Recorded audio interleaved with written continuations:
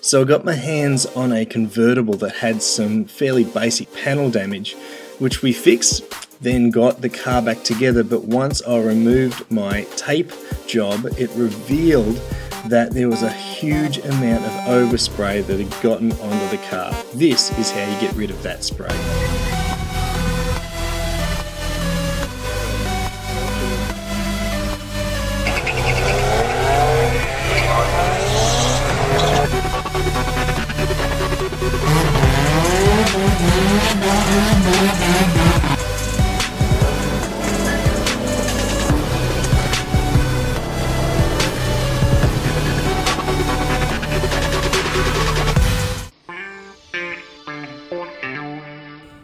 So you've got overspray on your car. For whatever reason, when you've painted your car, you've left a gap.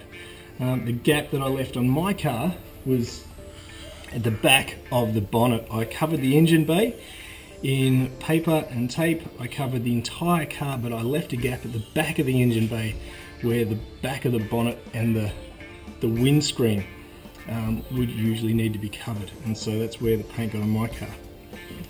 What we're using is this, a clay bar kit. And the way a clay bar kit works is this bar has obviously got clay in it, and it will take any imperfection that's on top of the paint off, which is, in our case, the overspray. So what you get in your kit is you get a spray on thing, this is the detailer there. This is just to moisten the panel that you're working on. Then I cut the bar into 3 parts. I'm just using a box cutter, and then you use that, just you massage the clay into a workable piece, rub that back and forwards, and it will pick up anything that is sitting on the surface of the car. Here's a bar that I've already used fairly extensively, and you can see this, just the amount of dirt and muck that picks up. In our case, in there would be a little bit of colour overspray from when I I painted the front of the car in the black, but also there's a lot of undercoat and primer that will be in that bit that we're getting off, and you can see that in this video. So what you get is clay bar, your spray, and your special cloth to be able just to wipe it all off when you're done. So as you can see, I've had a really good go at cleaning this car, and I actually have had a go at the clay bar before, but these are the areas that I haven't done yet or that I missed on the first time. You can see it looks like there's a haze or there's something over the paint. You can see these patches just in the crease between the doors that I'd missed. So first things first, you've got to make sure your car's clean. If you don't do this, your clay bar will end up picking up every piece of dirt that's on your car, which means it's going to fill up really quickly and it's not going to be effective. So you want a clean surface first. So give your car just a quick wash, doesn't have to be the best wash in the world. Hose it off, dry it, and then what will be left is, it means the clay bar can then do the job that it's meant to do and pick up the paint and the bodies and the stuff that's sitting on top of the paint.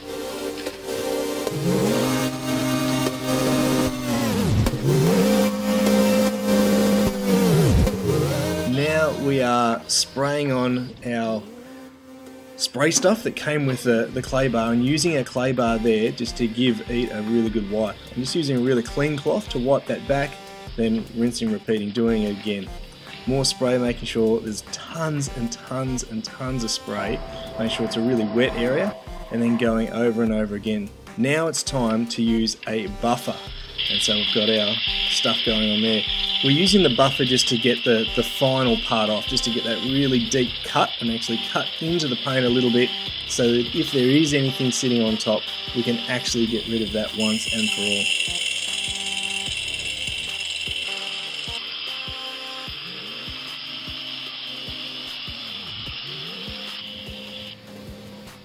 Now using a microfiber cloth, we wipe back anything that's left over from using our buffer, anything that we've used from cutting the car back, and what you will see is something that looks really quite clean. We missed a spot, go over anything, make sure it is absolutely 100%, and it should look just like this.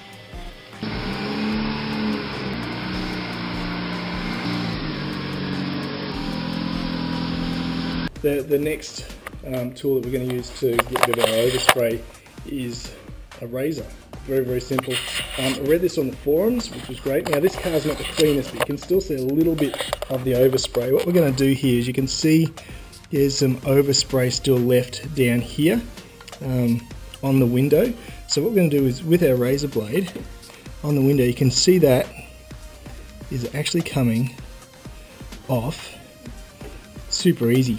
And that is just the easiest way. If you've got overspray on your glass, a razor blade is just so simple a way to get that off. And now your car looks new again.